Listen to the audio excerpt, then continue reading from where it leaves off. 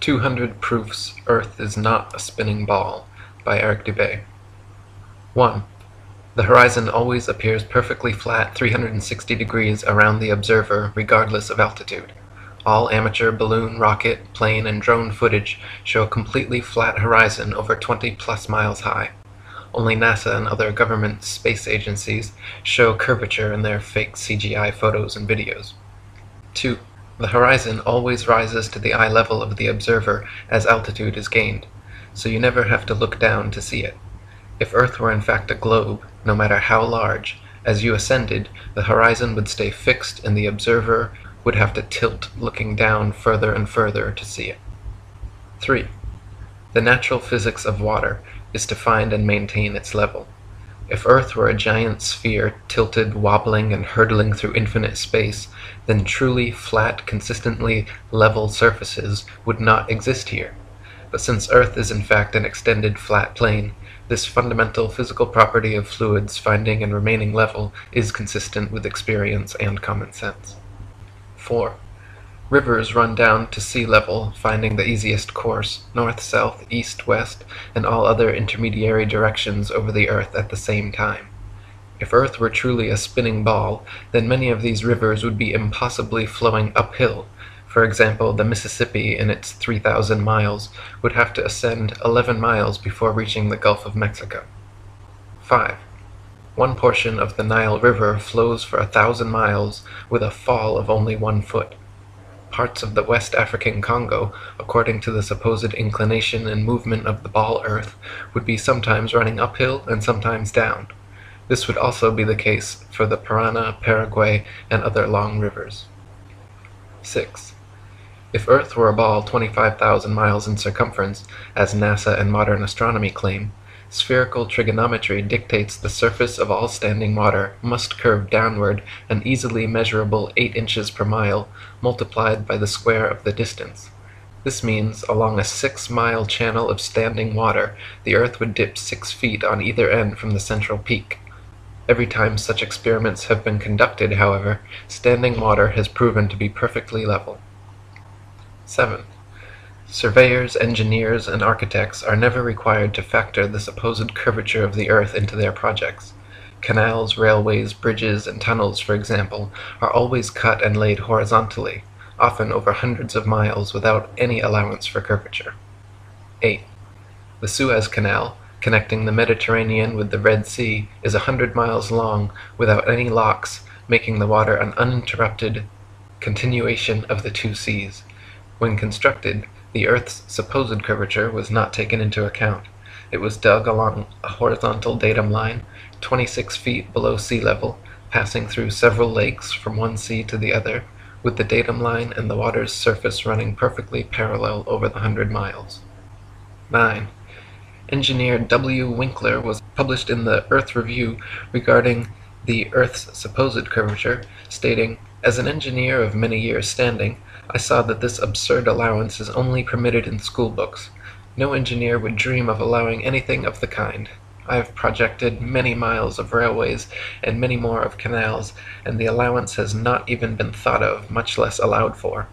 This allowance for curvature means this, that it is 8 inches for the first mile of a canal and increasing at the ratio by the square of the distance in miles. Thus a small navigable canal for boats, say 30 miles long, will have, by the above rule, an allowance for curvature of 600 feet. Think of that, and then please credit engineers as not being quite such fools. Nothing of the sort is allowed. We no more think of allowing 600 feet for a line of 30 miles of railway or canal than of wasting our time trying to square the circle. 10. The London and North Western Railway forms a straight line 180 miles long between London and Liverpool. The railroad's highest point, midway at Birmingham Station, is only 240 feet above sea level. If the world were actually a globe, however, curving 8 inches per mile squared, the 180-mile stretch of rail would form an arc with the center point at Birmingham raised over a mile, a full 5,400 feet above London and Liverpool. 11. A surveyor and engineer of 30 years published in the Birmingham Weekly Mercury stated, "I am thoroughly acquainted with the theory and practice of civil engineering. However bigoted some of our professors may be in the theory of surveying according to the prescribed rules, yet it is well known amongst us that such theoretical measurements are incapable of any practical illustration. All our locomotives are designed to run on what may be regarded as true levels, or flats. There are, of course, partial inclines or gradients here and there, but they are always accurately defined and must be carefully traversed. But anything approaching to 8 inches in the mile, increasing as the square of the distance, could not be worked by any engine that was ever yet constructed. Taking one station with another, all over England and Scotland, it may be stated that all the platforms are on the same relative level. The distance between eastern and western coasts of England may be set down as 300 miles. If the prescribed curvature was indeed as represented, the central stations at Rugby or Warwick ought to be close upon 3 miles higher than a cord drawn from the two extremities. If such was the case, there is not a driver or stoker within the kingdom that would be found to take charge of the train. We can only laugh at those of your readers who seriously give us credit for such venturesome exploits as running trains round spherical curves. Horizontal curves on levels are dangerous enough. Vertical curves would be 1,000 times worse, and with our rolling stock constructed as at present, physically impossible. 12. The Manchester Ship Canal Company published in the Earth Review stated, "It is customary in railway and canal constructions for all levels to be referred to a datum which is nominally horizontal and is so shown on all sections. It is not the practice in laying out public works to make allowances for the curvature of the earth." 13. In a 19th century French experiment by M. Biot and Arago, a powerful lamp with good reflectors was placed on the summit of Desierto las Palmas in Spain, and able to be seen all the way from Capri on the island of Ibiza. Since the elevation of the 2 points were identical and the distance between covered nearly 100 miles, if the earth were a ball 25,000 miles in circumference, the light should have been more than 6,600 feet, a mile and a quarter, below the line of sight. 14. The Lieutenant Colonel Portlock experiment used oxyhydrogen Drummond's lights and heliostats to reflect the sun's rays across stations set up across 108 miles of St. George's Channel. If the earth were actually a ball 25,000 miles in circumference, Portlock's light should have remained hidden under a mile and a half of curvature. 15. If the earth were truly a sphere 25,000 miles in circumference, airplane pilots would have to constantly correct their altitudes downwards so as to not fly straight off into outer space. A pilot wishing to simply maintain their altitude at a typical cruising speed of 500 miles per hour would have to constantly dip their nose downwards and descend 2,777 feet, over half a mile, every minute.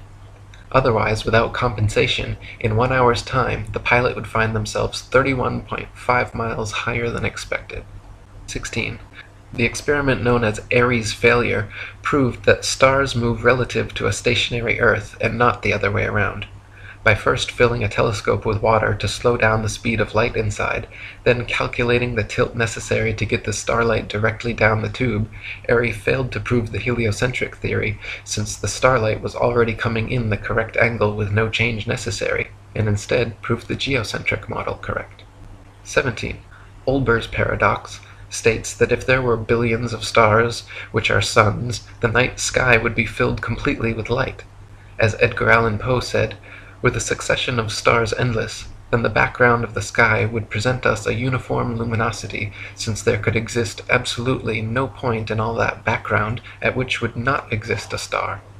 In fact, Olbers' paradox is no more a paradox than George Airy's experiment was a failure. Both are actually excellent refutations of the heliocentric spinning ball Earth model. 18. The Michelson, Morley, and Sagnac experiments attempted to measure the change in speed of light due to Earth's assumed motion through space. After measuring in every possible different direction in various locations, they failed to detect any significant change whatsoever, again proving the stationary geocentric model. 19. Tycho Brahe famously argued against the heliocentric theory in his time, positing that if the Earth revolved around the Sun, the change in relative position of the stars after 6 months' orbital motion could not fail to be seen. He argued that the stars should seem to separate as we approach and come together as we recede. In actual fact, however, after 190 million miles of supposed orbit around the Sun, not a single inch of parallax can be detected in the stars, proving that we have not moved at all. 20.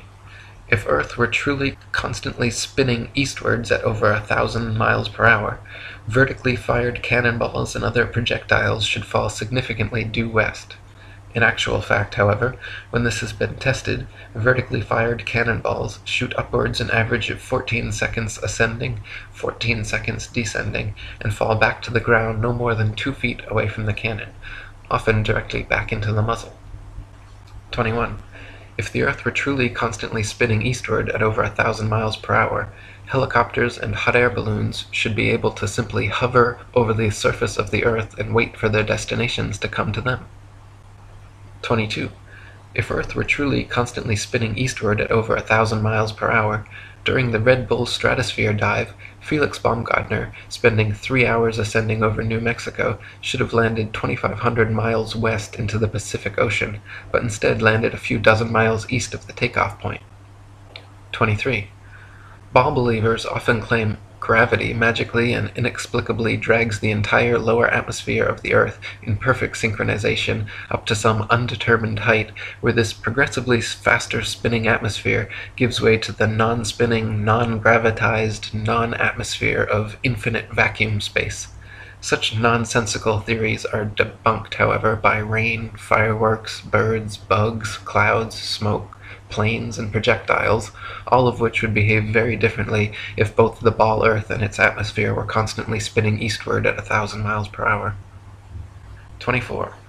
If Earth and its atmosphere were constantly spinning eastward over 1,000 miles per hour, then north-south facing cannons should establish a control, while east-firing cannonballs should fall significantly farther than all others, while west-firing cannonballs should fall significantly closer. In actual fact, however, regardless of which direction cannons are fired, the distance covered is always the same. 25.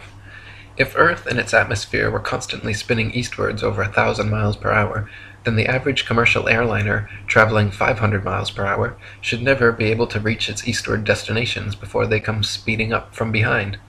Likewise, westward destinations should be arrived at thrice the speed, but this is not the case. 26. Quoting Heaven and Earth by Gabrielle Henriette, if flying had been invented at the time of Copernicus, there is no doubt that he would have soon realized that his contention regarding the rotation of the Earth was wrong, on account of the relation existing between the speed of an aircraft and that of the Earth's rotation. If the Earth rotates, as it is said, at 1,000 miles an hour, and a plane flies in the same direction at only 500 miles, it is obvious that its place of destination will be farther removed every minute. On the other hand, if flying took place in the opposite direction to that of the rotation, a distance of 1,500 miles would be covered in 1 hour instead of 500, since the speed of the rotation is to be added to that of the plane. It could also be pointed out that such a flying speed of 1,000 miles an hour, which is supposed to be that of the Earth's rotation, has recently been achieved, so that an aircraft flying at this rate in the same direction as that of the rotation could not cover any ground at all.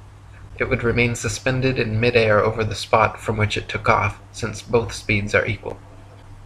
27. If Earth and its atmosphere were constantly spinning eastwards over 1,000 miles per hour, landing airplanes on such fast-moving runways, which face all manner of directions, north, south, east, west, and otherwise, would be practically impossible. Yet, in reality, such fictional concerns are completely negligible. 28. If the Earth and its atmosphere were constantly spinning eastwards over 1,000 miles per hour, then clouds, wind, and weather patterns could not casually and unpredictably go every which way, with clouds often traveling in opposing directions at varying altitudes simultaneously. 29. If the Earth and its atmosphere were constantly spinning eastwards over 1,000 miles per hour, this should somewhere, somehow be seen, heard, felt, or measured by someone, yet no one in history has ever experienced this alleged eastward motion. Meanwhile, however, we can hear, feel, and experimentally measure even the slightest westward breeze. 30. In his book South Sea Voyages, Arctic and Antarctic explorer Sir James Clark Ross described his experience on the night of November 27, 1839, and his conclusion that the Earth must be motionless. The sky being very clear, it enabled us to observe the higher stratum of clouds to be moving in an exactly opposite direction to that of the wind, a circumstance which is frequently recorded in our meteorological journal, both in the northeast and southeast trades, and has also often been observed by former voyagers. Captain Basil Hall witnessed it from the summit of the Peak of Teneriffe, and Count Strzelecki, on ascending the volcanic mountain of Kyrenia in Owyhee, reached at 4,000 feet an elevation above that of the trade wind, and experienced the influence of an opposite current of air of a different hydrometric and thermometric condition. Count Strzelecki further informed me of the following seemingly anomalous circumstance: that at the height of 6,000 feet he found the current of air blowing at right angles to both the lower strata, also of a different thermometric condition, but warmer than the interstratum. Such a state of the atmosphere is compatible only with the fact which other evidence has demonstrated, that the earth is at rest. 31. Quoting Zetetic Cosmogony, Thomas Winship states, "Let imagination picture to the mind what force air would have which was set in motion by a spherical body of 8,000 miles in diameter, which in 1 hour was spinning round 1,000 miles per hour, rushing through space at 65,000 miles per hour, and gyrating across the heavens. Then let conjecture endeavor to discover whether the inhabitants on such a globe could keep their hair on.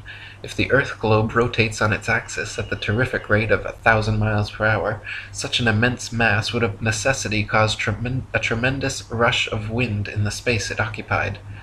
The wind would go all one way, and anything like clouds which got within the sphere of influence of the rotating sphere would have to go the same way. The fact that the earth is at rest is proved by kite flying." 32. If gravity is credited with being a force strong enough to hold the world's oceans, buildings, people, and atmosphere stuck to the surface of a rapidly spinning ball, then it is impossible for gravity to also simultaneously be weak enough to allow little birds, bugs, and planes to take off and travel freely, unabated in any direction. 33. If gravity is credited with being a force strong enough to curve the massive expanse of oceans around a globular earth, it would be impossible for fish and other creatures to swim through such forcefully held water. 34. Ship captains in navigating great distances at sea never need to factor the supposed curvature of the earth into their calculations. Both plain sailing and great circle sailing, the most popular navigation methods, use plane, not spherical trigonometry, making all mathematical calculations on the assumption that the earth is perfectly flat. If the earth were in fact a sphere, such an errant assumption would lead to constantly glaring inaccuracies. Plain sailing has worked perfectly fine in both theory and practice for thousands of years, however, and plane trigonometry has time and again proven more accurate than spherical trigonometry in determining distances across the oceans. 35. If the earth were truly a globe, then every line of latitude south of the equator would have to measure a gradually smaller and smaller circumference the farther south traveled. If, however, the earth is an extended plane, then every line of latitude south of the equator should measure a gradually larger and larger circumference the farther south traveled. The fact that many captains navigating south of the equator, assuming the globular theory, have found themselves drastically out of reckoning, more so the farther south traveled, testifies to the fact that Earth is not a ball. 36. During Captain James Clark Ross's voyages around the Antarctic circumference, he often wrote in his journal, perplexed at how they routinely found themselves out of accordance with their charts, stating that they found themselves an average of 12 to 16 miles outside their reckoning every day, later on further south as much as 29 miles. 37.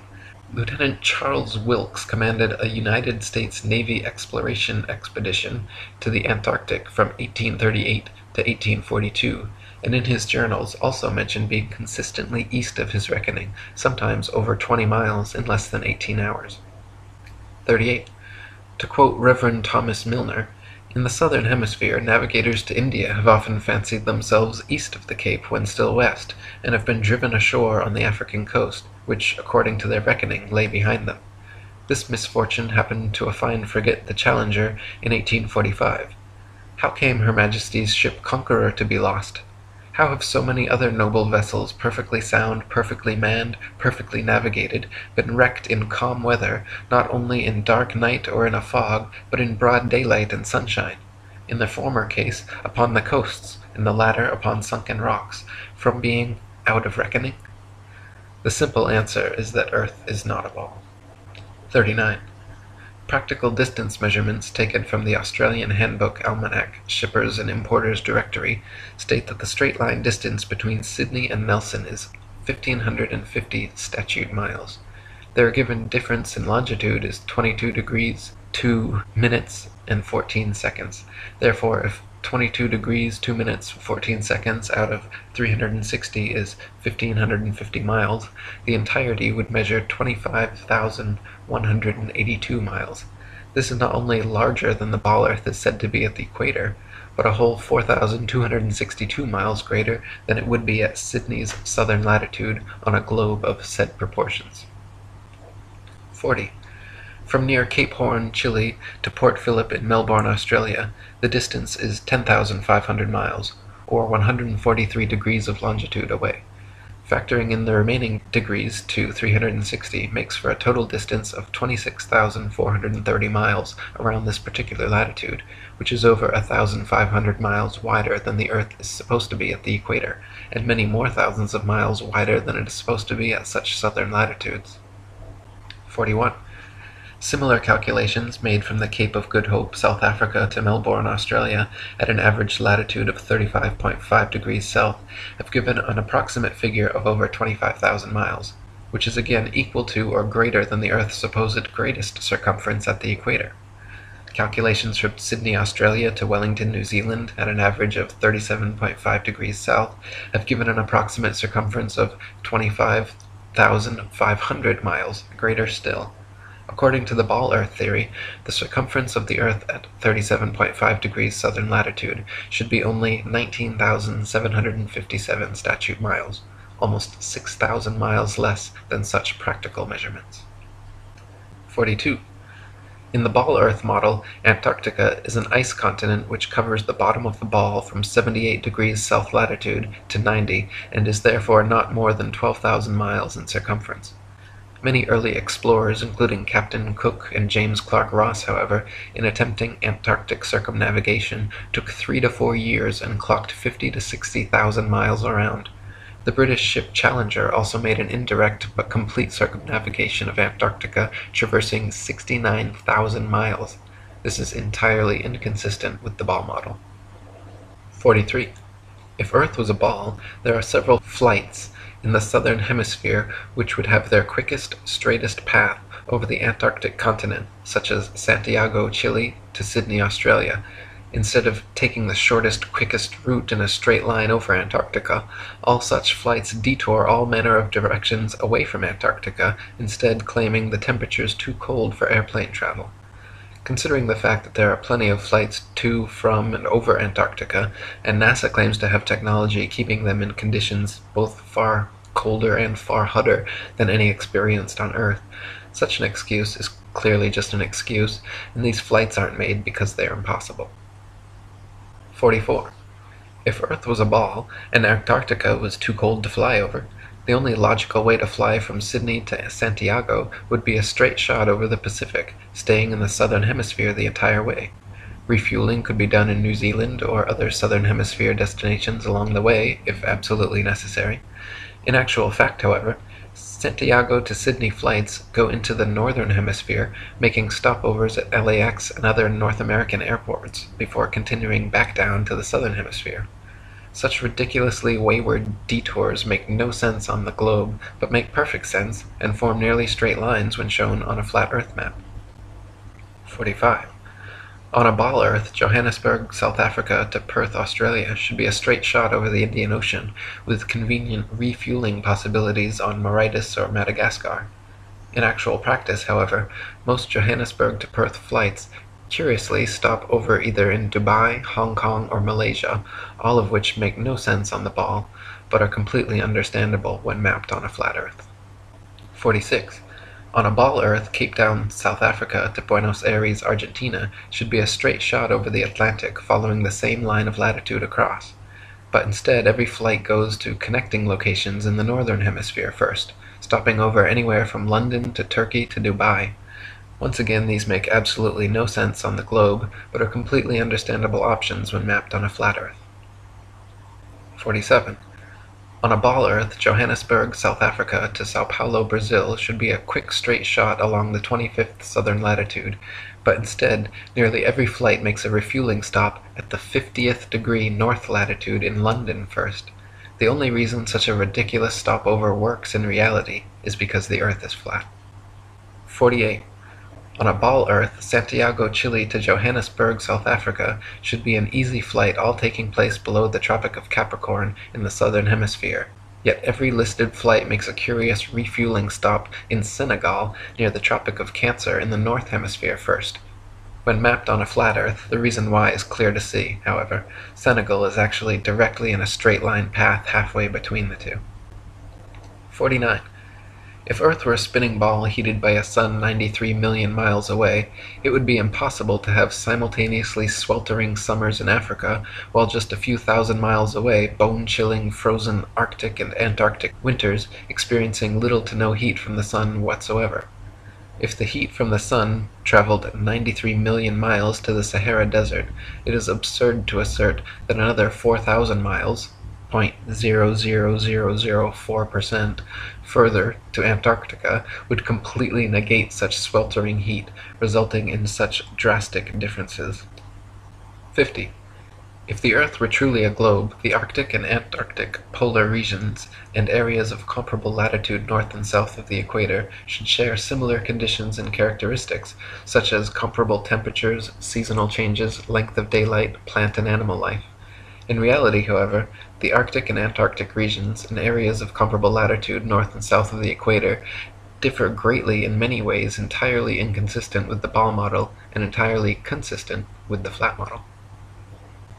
51. Antarctica is by far the coldest place on Earth, with an average annual temperature of approximately minus 57 degrees Fahrenheit and a record low of minus 135.8. The average annual temperature at the North Pole, however, is a comparatively warm 4 degrees. Throughout the year, temperatures in the Antarctic vary less than half the amount at comparable Arctic latitudes. The northern Arctic region enjoys moderately warm summers and manageable winters, whereas the southern Antarctic region never even warms enough to melt the perpetual snow and ice. On a tilting, wobbling ball Earth spinning uniformly around the sun, Arctic and Antarctic temperatures and seasons should not vary so greatly. 52. Iceland, at 65 degrees north latitude, is home to 870 species of native plants and abundant various animal life. Compare this with the Isle of Georgia at just 54 degrees south latitude, where there are only 18 species of native plants and animal life is almost non-existent. The same latitude as Canada or England in the north, where dense forests of various tall trees abound, the infamous Captain Cook wrote of Georgia that he was unable to find a single shrub large enough to make a toothpick. Cook wrote, "Not a tree was to be seen.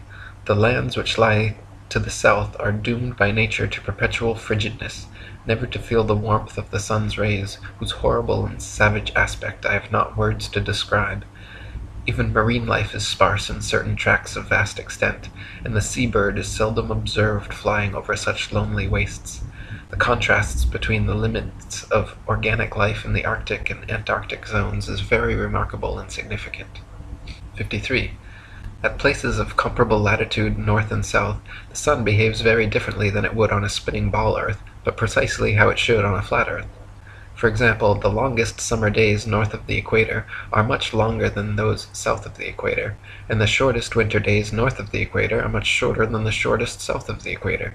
This is inexplicable on a uniformly spinning, wobbling ball Earth, but fits exactly on a flat model with the sun traveling circles over and around the Earth from tropic to tropic. 54. At places of comparable latitude north and south, Dawn and dusk happen very differently than they would on a spinning ball, but precisely how they should on a flat Earth. In the north, dawn and dusk come slowly and last far longer than in the south, where they come and go very quickly. Certain places in the north twilight can last for over an hour, while at comparable southern latitudes, within a few minutes the sunlight completely disappears. This is inexplicable on a uniformly spinning, wobbling ball Earth, but is exactly what is expected on a flat Earth with the sun traveling faster, wider circles over the south and slower, narrower circles over the north. 55. If the sun circles over and around the Earth every 24 hours, steadily traveling from tropic to tropic every 6 months, it follows that the northern central region would annually receive far more heat and sunlight than the southern circumferential region. Since the sun must sweep over the larger southern region in the same 24 hours it has to pass over the smaller northern region, its passage must necessarily be proportionally faster as well. This perfectly explains the differences in Arctic and Antarctic temperatures, seasons, length of daylight, plant and animal life. This is why the Antarctic morning dawn and evening twilight are very abrupt compared to the north, and this explains why many midsummer Arctic nights the sun does not set at all. 56.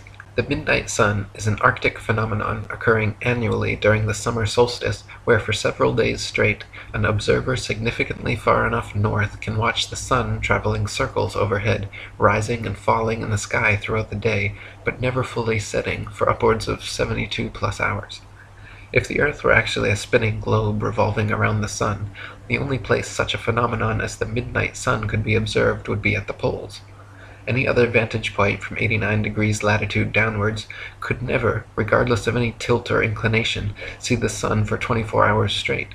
To see the sun for an entire revolution on a spinning globe at a point other than the poles, you would have to be looking through miles and miles of land and sea for part of the revolution. 57. The establishment claims the midnight sun is experienced in Antarctica, but they conveniently do not have any uncut videos showing this, nor do they allow independent explorers to travel to Antarctica during the winter solstice to verify or refute these claims. Conversely, there are dozens of uncut videos publicly available showing the Arctic midnight sun, and it has been verified beyond any shadow of a doubt. 58. The Royal Belgian Geographical Society, in their Expedition Antarctique Belge, recorded that during the most severe part of the Antarctic winter, from 71 degrees south latitude onwards, the sun sets on May 17th and is not seen above the horizon again until July 21st. This is completely at odds with the ball Earth theory, but easily explained by the flat Earth model. The midnight sun is seen from high altitudes in extreme northern latitudes during Arctic summer because the sun, at its innermost cycle, is circling tightly enough around the polar center that it remains visible above the horizon for someone at such a vantage point. Likewise, in extreme southern latitudes during Arctic summer, the sun completely disappears from view for over 2 months, because there, at the northern tropic, the innermost arc of its boomerang journey, the sun is circling the northern center too tightly to be seen from the southern circumference. 59. Quoting Gabrielle Henriette, "The theory of the rotation of the Earth may once and for all be definitely disposed of as impracticable by pointing out the following inadvertence. It is said that the rotation takes 24 hours and that its speed is uniform, in which case, necessarily, days and nights should have an identical duration of 12 hours each all the year round. The sun should invariably rise in the morning and set in the evening at the same hours, with the result that it would be the equinox every day from the 1st of January to the 31st of December. One should stop and reflect on this before saying that the Earth has a movement of rotation. How does the system of gravitation account for the seasonal variations in the length of days and nights if the Earth rotates at a uniform speed in 24 hours? 60. Anyone can prove the sea horizon perfectly straight and the Earth perfectly flat using nothing more than a level, tripods, and a wooden plank. At any altitude above sea level, simply fix a 6 to 12 foot long smooth leveled board edgewise upon tripods and observe the skyline from eye level behind it. The distant horizon will always appear perfectly level with the upper edge of the board. Furthermore, if you move in a half circle from one end of the board to the other, whilst observing the skyline over the upper edge, you will be able to trace a clear, flat 10 to 20 miles depending on your altitude. This would be impossible if the Earth were a globe 25,000 miles in circumference. The horizon would align over the center of the board, but then gradually, noticeably decline towards the extremities. Just 10 miles on each side would necessitate an easily visible curvature of 66.6 feet from each end to the center. 61. If the Earth were actually a big ball 25,000 miles in circumference, the horizon would be noticeably curved even at sea level, and everything on or approaching the horizon would appear to tilt backwards slightly from your perspective. Distant buildings along the horizon would all look like leaning towers of Pisa falling away from the observer. A hot air balloon taking off, then drifting steadily away from you on a ball Earth would slowly and constantly appear to lean back more and more the farther away it flew, the bottom of the basket coming gradually into view as the top of the balloon disappears from sight. In reality, however, buildings, balloons, trees, people, anything and everything at right angles to the ground and horizon remain so, regardless the distance or height of the observer. 62. Samuel Rowbotham's experiments at the Old Bedford level proved conclusively the canal's water to be completely flat over a 6-mile stretch. First, he stood in the canal with his telescope held 8 inches above the surface of the water. Then his friend in a boat with a 5-foot-tall flag sailed the 6 miles away. If Earth were a ball 25,000 miles in circumference, the 6-mile stretch of water should have comprised an arc exactly 6 feet high in the middle, so the entire boat and flag should have ultimately disappeared, when in fact the entire boat and flag remained visible at the same height for the entire journey. 63. In a second experiment, Dr. Rowbotham affixed flags 5 feet high along the shoreline, one at every mile marker, then using his telescope mounted at 5 feet just behind the first flag, looked over the tops of all 6 flags, which lined up in a perfectly straight line. If the Earth were a ball 25,000 miles in circumference, the flags should have progressively dipped down after the first establishing line of sight. The second would have descended 8 inches, 32 inches for the third, 6 feet for the fourth, 10 feet 8 inches for the fifth, and 16 feet 8 inches for the sixth. 64. Quoting Earth Not a Globe by Samuel Rowbotham, "It is known that the horizon at sea, whatever distance it may extend to the right and left of the observer on land, always appears as a straight line. The following experiment has been tried in various parts of the country. At Brighton, on a rising ground near the race course, 2 poles were affixed in the earth 6 yards apart and directly opposite the sea. Between these poles a line was tightly stretched parallel to the horizon. From the center of the line the view embraced not less than 20 miles on each side, making a distance of 40 miles. A vessel was observed sailing directly westwards. The line cut the rigging a little above the bulwarks, which it did for several hours, or until the vessel had sailed the whole distance of 40 miles. The ship coming into view from the east would have to ascend an inclined plane for 20 miles until it arrived at the center of the arc, whence it would have to descend for the same distance. The square of 20 miles multiplied by 8 inches gives 266 feet as the amount the vessel would be below the line at the beginning and at the end of the 40 miles. 65. Also quoting Dr. Rowbotham, "On a shore near Waterloo, a few miles to the north of Liverpool, a good telescope was fixed at an elevation of 6 feet above the water. It was directed to a large steamer just leaving the River Mersey and sailing out to Dublin. Gradually the masthead of the receding vessel came nearer to the horizon, until at length, after more than 4 hours had elapsed, it disappeared. The ordinary rate of sailing of the Dublin steamers was fully 8 miles an hour, so that the vessel would be at least 32 miles distant when the masthead came to the horizon. The 6 feet of elevation of the telescope would require 3 miles to be deducted for convexity, which would leave 29 miles, the square of which, multiplied by 8 inches, gives 560 feet, deducting 80 feet for the height of the main mast, and we find that, according to the doctrine of rotundity, the masthead of the outward-bound steamer should have been 480 feet below the horizon. Many other experiments of this kind have been made upon sea-going steamers, and always with results entirely incompatible with the theory that the earth is a globe."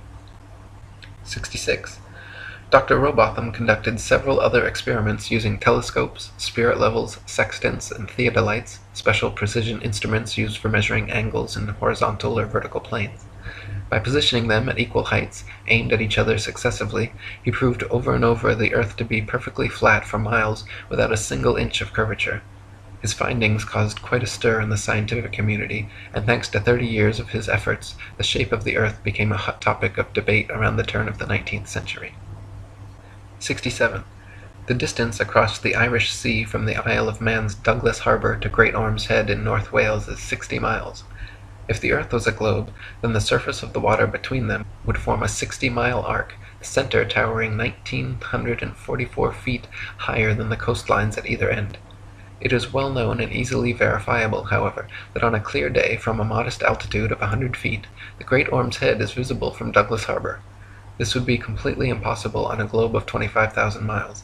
Assuming the 100-foot altitude causes the horizon to appear approximately 13 miles off, the 47 miles remaining means the Welsh coastline should still fall an impossible 1,472 feet below the line of sight. 68. The Philadelphia skyline is clearly visible from Apple Pie Hill in the New Jersey Pine Barrens 40 miles away. If Earth were a ball 25,000 miles in circumference, factoring in the 205-foot elevation of Apple Pie Hill, the Philly skyline should remain well hidden beyond 335 feet of curvature. 69. The New York City skyline is clearly visible from Harriman State Park's Bear Mountain 60 miles away. If Earth were a ball 25,000 miles in circumference, viewing from Bear Mountain's 1,283-foot summit, the Pythagorean theorem determining distance to the horizon being 1.23 times the square root of the height in feet, the New York City skyline should be invisible behind 170 feet of curved Earth. 70. From Washington's Rock in New Jersey, at just a 400-foot elevation, it is possible on a clear day to see the skylines of both New York and Philadelphia in opposite directions at the same time, covering a total distance of 120 miles. If Earth were a ball 25,000 miles in circumference, both of these skylines should be hidden behind over 800 feet of Earth's curvature. 71. It is often possible to see the Chicago skyline from sea level 60 miles away across Lake Michigan. In 2015, after photographer Joshua Nowicki photographed this phenomenon, several news channels quickly claimed his picture to be a superior mirage, an atmospheric anomaly caused by temperature inversion. While these certainly do occur, the skyline in question was facing right side up and clearly seen, unlike a hazy, illusory mirage, and on a ball Earth 25,000 miles in circumference should be 2,400 feet below the horizon. 72. October 16, 1854, the Times newspaper reported the Queen's visit to Great Grimsby from Hull, recording they were able to see the 300-foot-tall dock tower from 70 miles away.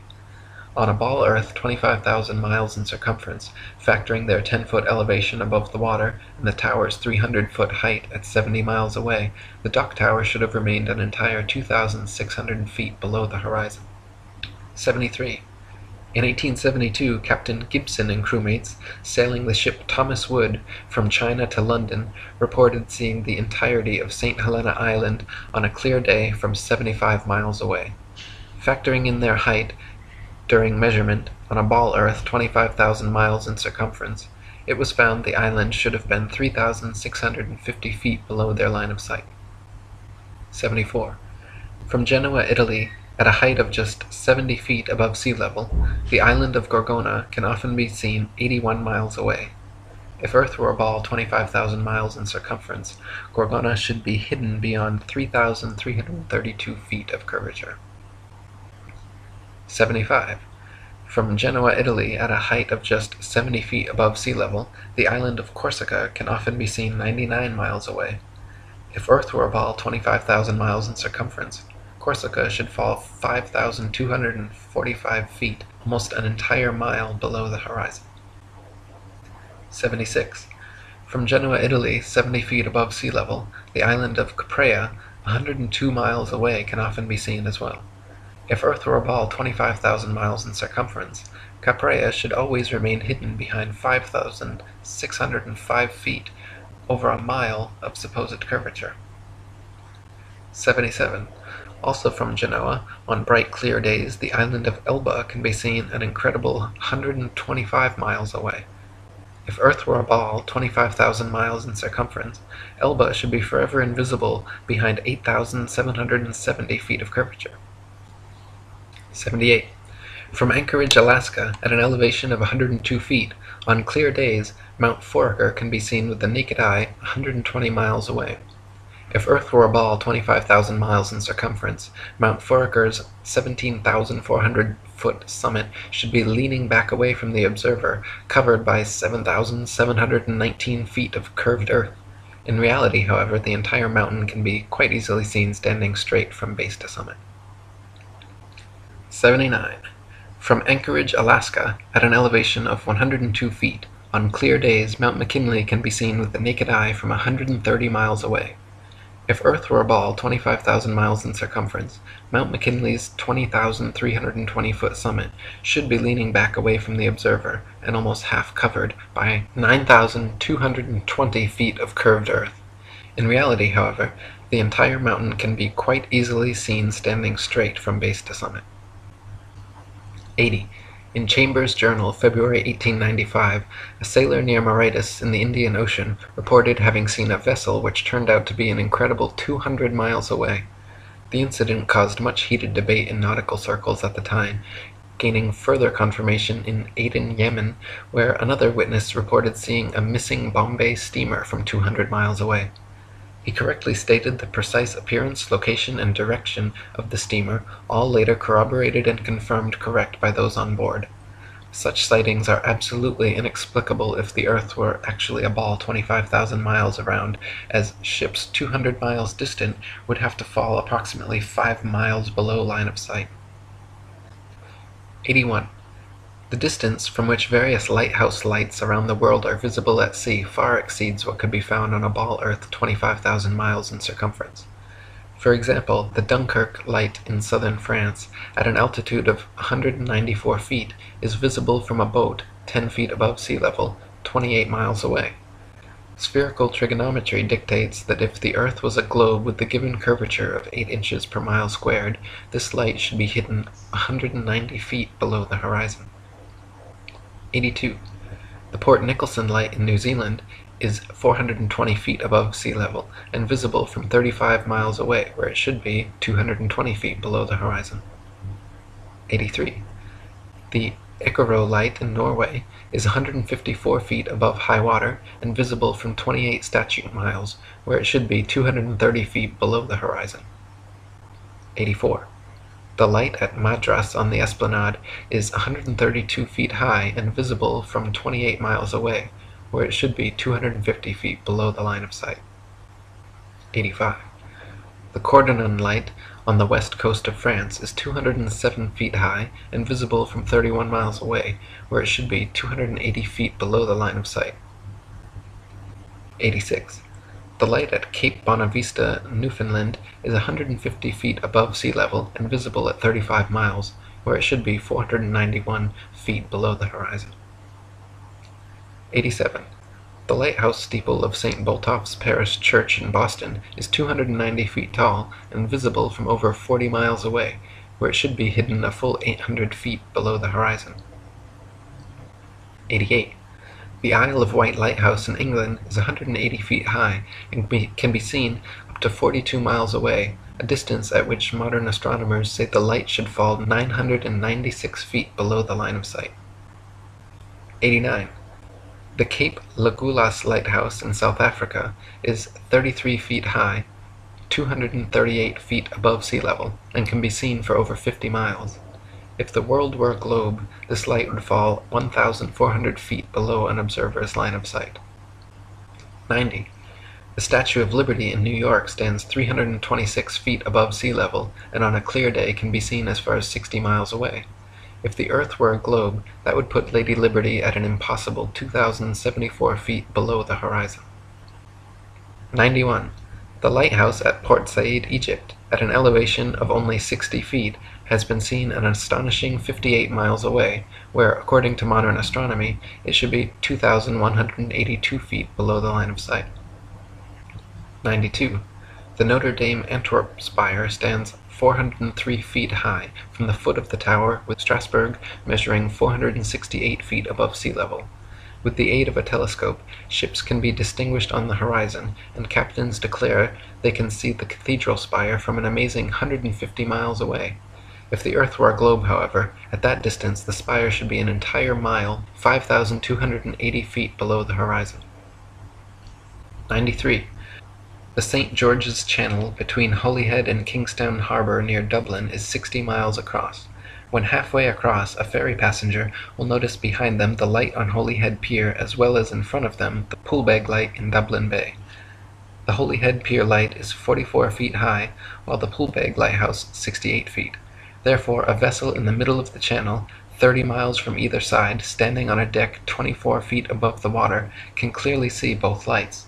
On a ball Earth 25,000 miles in circumference, however, both lights should be hidden well below both horizons by over 300 feet. 94. From the highland near Portsmouth Harbour in Hampshire, England, looking across Spithead to the Isle of Wight, the entire base of the island, where water and land come together, composes a perfectly straight line 22 statute miles long. According to the ball Earth theory, the Isle of Wight should decline 80 feet from the center on each side to account for the necessary curvature. The crosshairs of a good theodolite directed there, however, have repeatedly shown the land and water line to be perfectly level. 95. On a clear day from the High Head near Douglas Harbour on the Isle of Man, the whole length of the coast of North Wales is often plainly visible to the naked eye. From the Point of Ayr at the mouth of the River Dee to Holyhead comprises a 50-mile stretch which has also been repeatedly found to be perfectly horizontal. If the Earth actually had curvature of 8 inches per mile squared, as NASA and modern astronomy claim, the 50-mile length of Welsh coast seen along the horizon in Liverpool Bay would have to decline from the center point an easily detectable 416 feet on each side. 96. From 100 Proofs the Earth is Not a Globe by William Carpenter.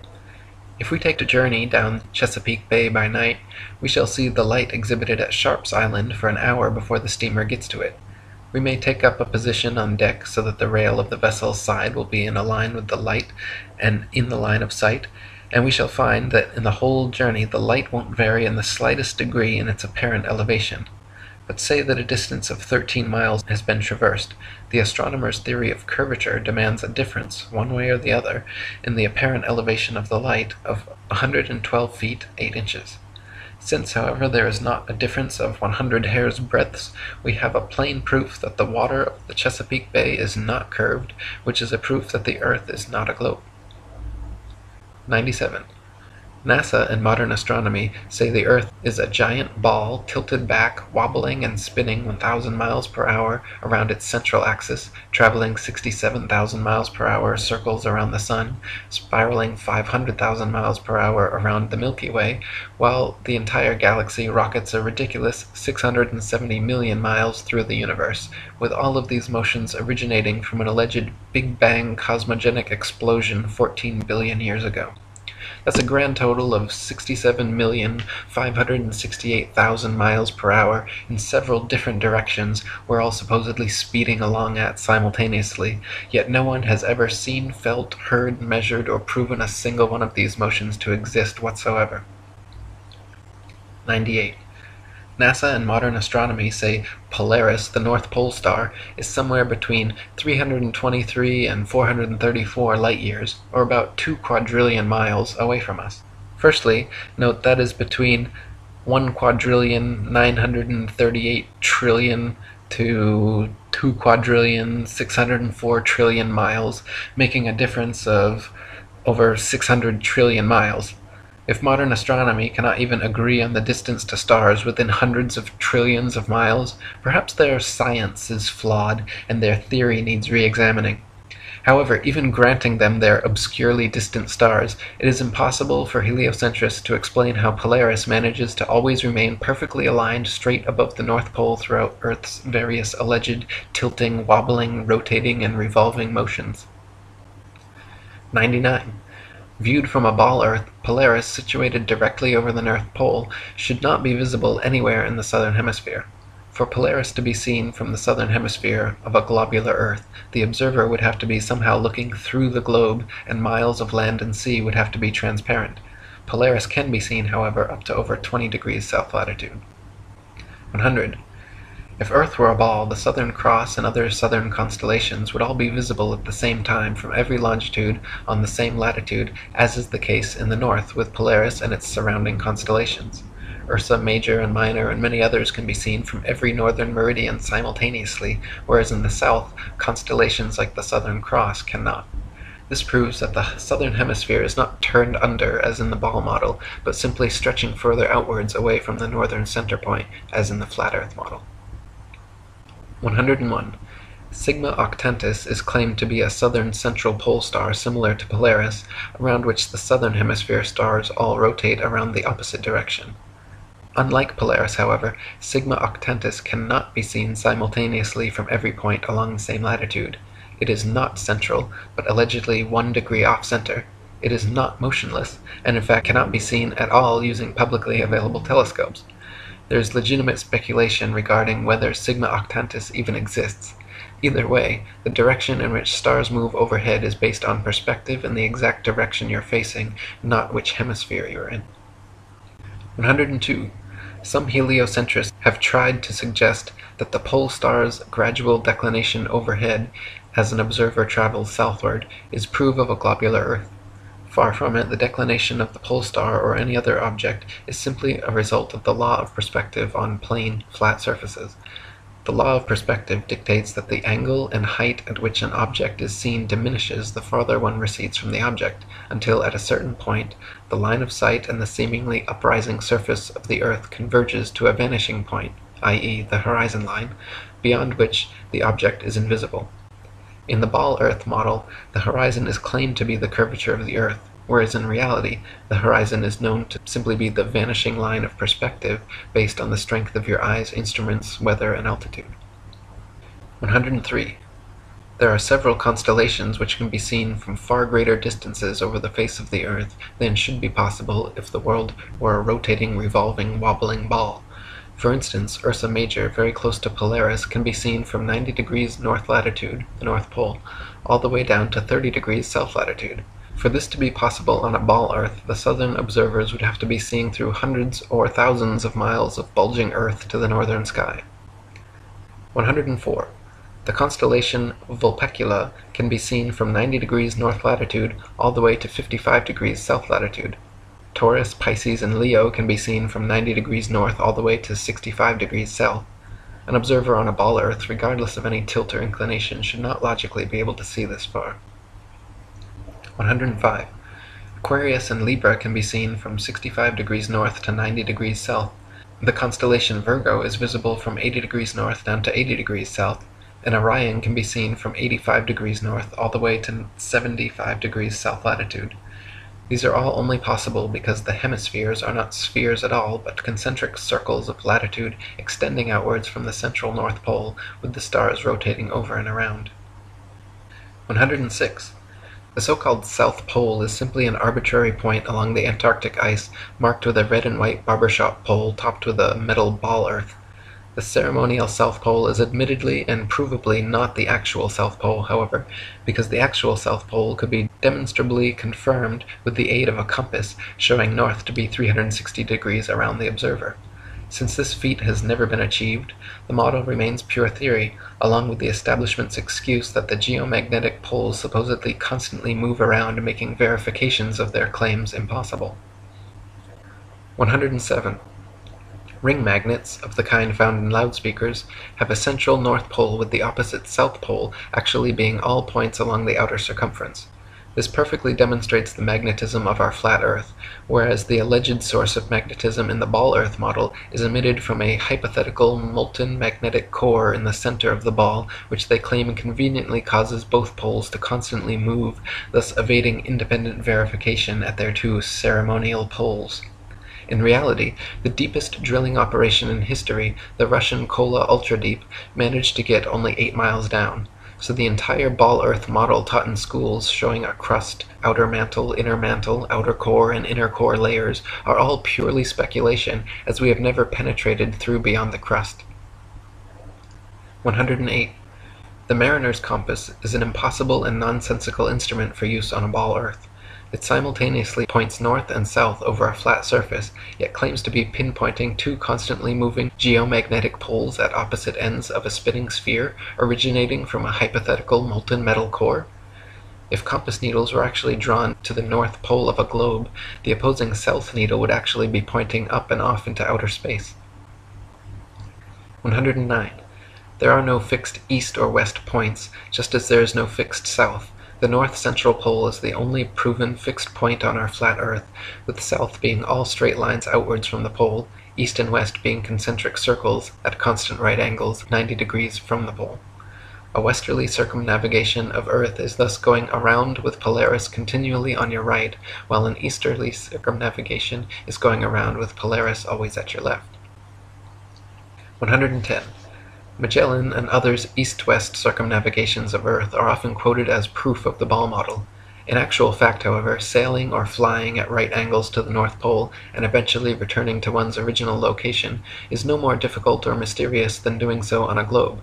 Just as an architect's compass can place its center point on a flat piece of paper and trace a circle either way around the pole, so can a ship or plane circumnavigate a flat Earth. 111. Since the North Pole and Antarctica are covered in ice and guarded no-fly zones, no ships or planes have ever been known to circumnavigate the Earth in north-south directions. The only kind of circumnavigation which could not happen on a flat Earth is north and southbound, which is likely the very reason for the heavily enforced flight restrictions. The fact that there is yet to be a single verified north-to-south circumnavigation of Earth serves as standing proof the world is not a ball. 112. The sun brings noon to every time zone as it passes directly overhead every 15-degree demarcation point, 24 times per day, in its circular path over and around the Earth.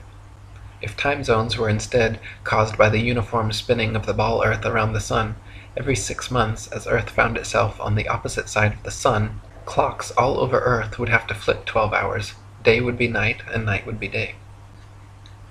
113. The idea that people are standing, ships are sailing, and planes are flying upside down on certain parts of Earth, while others tilted at 90 degrees and all other impossible angles, is complete absurdity. The idea that a man digging a hole straight down could eventually reach sky on the other side is ludicrous. Common sense tells every free-thinking person correctly that there truly is an up and down in nature, unlike the everything is relative rhetoric of the Newtonian Einsteinian paradigm. 114. Quoting On the False Wisdom of the Philosophers by Lactantius, a sphere where people on the other side live with their feet above their heads, where rain, snow, and hail fall upwards, where trees and crops grow upside down, and the sky is lower than the ground, the ancient wonder of the hanging gardens of Babylon dwindle into nothing in comparison to the fields, seas, towns, and mountains that pagan philosophers believe to be hanging from the earth without support. 115. The existing laws of density and buoyancy perfectly explained the physics of falling objects long before knighted Freemason Sir Isaac Newton bestowed his theory of gravity upon the world.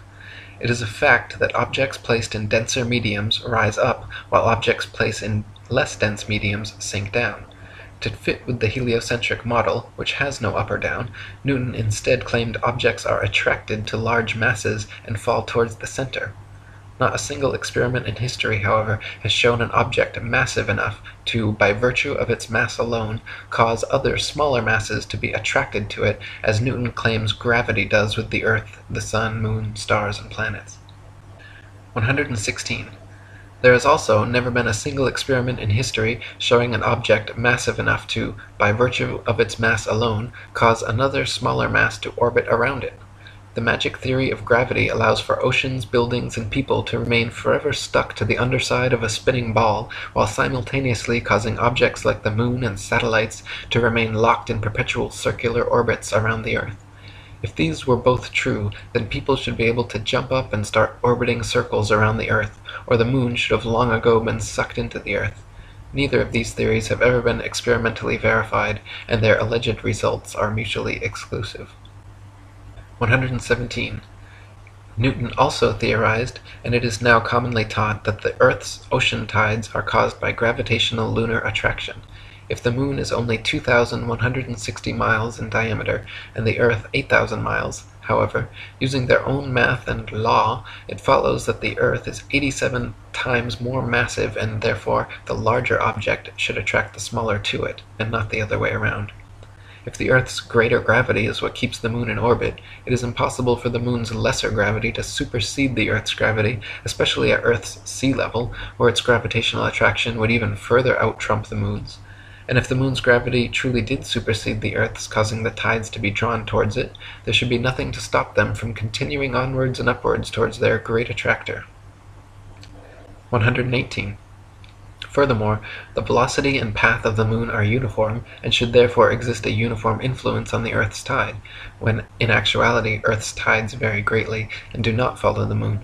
Earth's lakes, ponds, marshes, and other inland bodies of water also inexplicably remain forever outside the Moon's gravitational grasp. If gravity was truly drawing Earth's oceans up to it, all lakes, ponds, and other bodies of standing water should certainly have tides as well. 119. It is claimed that the other planets are spheres, and so therefore Earth must also be a sphere. Firstly, Earth is a plane, not a planet, so the shape of these planets in the sky have no bearing on the shape of the Earth beneath our feet. Secondly, these planets have been known for thousands of years around the world as wandering stars, since they differ from the other fixed stars in their relative motions only. When looked at with an unprejudiced naked eye or through a telescope, the fixed and wandering stars appear as luminous disks of light, not spherical terra firma. The pictures and videos shown by NASA of spherical terra firma planets are all clearly fake computer-generated images and not photographs. 120. The etymology of the word planet actually comes from the late Old English planet, or from Old French planet, from Latin planeta, from Greek planetes, planetae, wandering stars, or to wander of unknown origin, to spread, or notion of spread out, from Latin planum, flat surface, plane, level, plane. They just added a T to our Earth plane, and everyone bought it. 121. When you observe the Sun and Moon, you see two equally sized equidistant circles tracing similar paths at similar speeds around a flat stationary Earth. The experts at NASA, however, claim your common-sense everyday experience is false on all counts.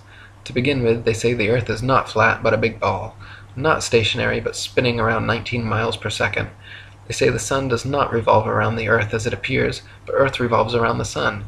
The Moon, on the other hand, does revolve around the Earth, though not east to west as it appears, rather west to east, and the Sun is actually 400 times larger than the Moon and 400 times farther away.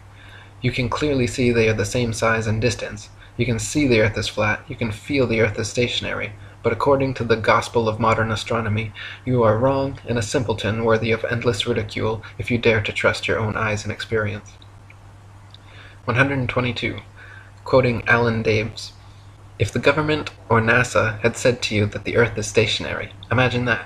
And then imagine we are trying to convince people that no, it's not stationary, it's moving forward at 32 times rifle bullet speed and spinning at 1,000 miles per hour. We would be laughed at. We would have so many people telling us, you're crazy, the Earth's not moving. We would be ridiculed for having no scientific backing for this convoluted moving Earth theory. And not only that, but then people would say, oh, then how do you explain a fixed calm atmosphere and the Sun's observable movement? How do you explain that? Imagine saying to people, no, the atmosphere is moving also, but is somehow magically velcroed to the moving Earth. The reason is not simply because the Earth is stationary. So what we are actually doing is what makes sense. We are saying that the moving Earth theory is nonsense. The stationary Earth theory makes sense, and we are being ridiculed. You've got to picture it being the other way around to realize just how ridiculous the situation is. This theory from the government and NASA that the Earth is rotating and orbiting and leaning over and wobbling is absolute nonsense, and yet people are clinging to it tightly like a teddy bear. They just can't bring themselves to face the possibility that the Earth is stationary, though all evidence shows it. We feel no movement, the atmosphere hasn't been blown away, we see the Sun move from east to west. Everything can be explained by a motionless Earth without bringing in all these assumptions to cover up previous assumptions gone bad. 123. Heliocentrists' astronomical figures always sound perfectly precise, but they have historically been notorious for regularly and drastically changing them to suit their various models. For instance, in his time, Copernicus calculated the Sun's distance from Earth to be 3,391,200 miles. The next century, Johannes Kepler decided it was actually 12,376,800 miles away. Isaac Newton once said, "It matters not whether we reckon it 28 or 54 million miles distant, for either would do just as well." How scientific! Benjamin Martin calculated between 81 and 82 million miles. Thomas Dilworth claimed 93,726,900 miles. John Hine stated positively 95,298,260 miles. Benjamin Gould said more than 96 million miles, and Christian Mayer thought it was more than 104 million. Flat earthers throughout the ages, conversely, have used sextants and plane trigonometry to make such calculations, and found the sun and the moon both to be only about 32 miles in diameter and less than a few thousand miles from Earth. 124. Amateur balloon footage taken above the clouds has provided stunning visual proof that the sun cannot be millions of miles away. In several shots, you can see a clear hotspot reflecting on the clouds directly below the sun's spotlight-like influence. If the sun were actually millions of miles away, such a small localized hotspot could not occur. 125. Another proof the sun is not millions of miles away is found by tracing the angle of sun rays back to their source above the clouds.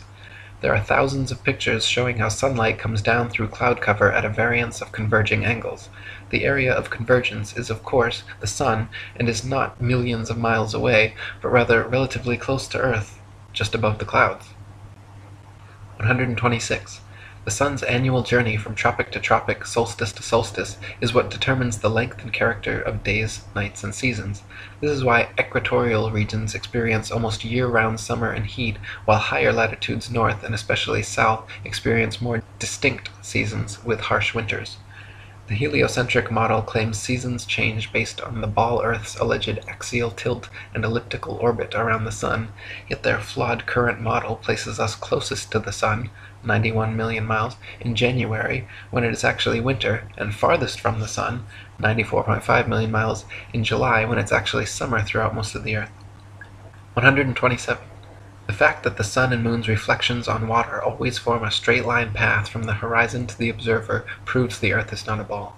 If the Earth's surface was curved, it would be impossible for the reflected light to curve over the ball from horizon to observer. 128. There are huge centuries-old stone sundials and moondials all over the world, which still tell the time now down to the minute as perfectly as the day they were made. If the Earth, Sun, and Moon were truly subject to the number of contradictory, revolving, rotating, wobbling, and spiraling motions claimed by modern astronomy, it would be impossible for these monuments to so accurately tell time without constant adjustment. 129. To quote William Carpenter, "Why in the name of common sense should observers have to fix their telescopes on solid stone bases so that they should not move a hair's breadth, if the earth on which they fix them moves at the rate of 19 miles in a second? Indeed, to believe that 6,000 million tons is rolling, surging, flying, darting on through space forever, with a velocity compared with which a shot from a cannon is a very slow coach, with such unerring accuracy that a telescope fixed on granite pillars in an observatory will not enable a lynx-eyed astronomer to detect a variation in its onward motion of the thousandth part of a hair's breadth, is to conceive a miracle compared with which all the miracles on record put together would sink into utter insignificance. Since we can, in middle north latitudes, see the North Star, on looking out of a window that faces it, and out of this very same corner of the very same pane of glass in the very same window, all the year round, it is proof enough for any man in his senses that we have not made any motion at all, and that the earth is not a globe. 130. From Earth Not a Globe by Samuel Rowbotham. Take 2 carefully bored metallic tubes, not less than 6 feet in length, and place them 1 yard asunder on the opposite sides of a wooden frame, or a solid block of wood or stone, so adjust them that their centers or axes of vision shall be perfectly parallel to each other. Now direct them to the plane of some notable fixed star a few seconds previous to its meridian time. Let an observer be stationed at each tube, and the moment the star appears in the first tube, let a loud knock or other signal be given, to be repeated by the observer at the second tube when he sees the same star.